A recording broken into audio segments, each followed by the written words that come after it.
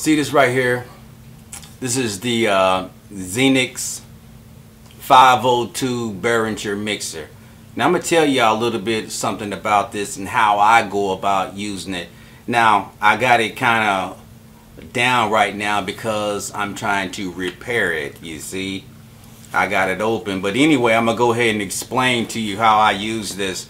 First of all, it has an XLR input, which you can take the XLR and let me see, switch it over to 1/8, then you can go from 1/8, of course, goes right over to your computer or to your cell phone or whatever it takes 1/8. And it has a 1/4 inch right here, 1/4 inch input, good for a guitar or whatever you're going to use.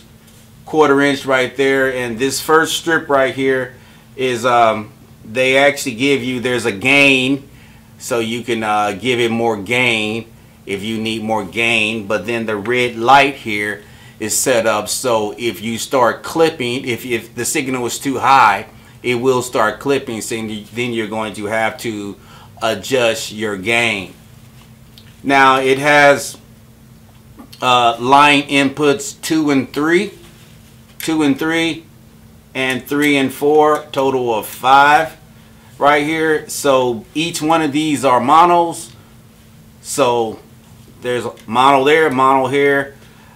Basically, you know, I was using it to I actually had bounced my 16-track mixer over to one of these inputs, and then the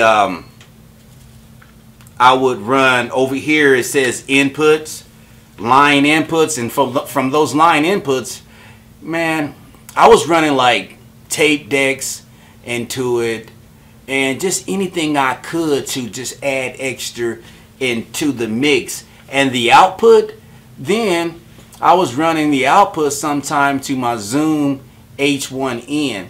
You know, it's the one of those microphones that you can take on the go. Zoom H1N, which is a great microphone. But then it says CD to tapes, and that's where if you hit one of these buttons right here, then it goes line input, so you can run your sound to the RCAs. Then you want to come out, then you just hit the button out, or CD to tape, CD, blah blah blah. Anyway, you know what I'm saying. So, and these left and rights, 1/4 inch, you know, this can go straight to concert. All you got to do, and what I'm saying about concert, is you can take these left and rights here and run them into a PA system. Now, if you even had your DJ set up, man, you can run your whole DJ setup to one of these and add on to one of these. These is smooth. Now, for the price that it costs, they cool, but eventually you probably run out of spaces. But hey, I just wanted to show y'all what was happening, how I go about using this. I had to show you this before I put the cover back on and give you some of this right here. Alright, y'all. Hey, be cool, alright? Like I said, they cool. Alright, later.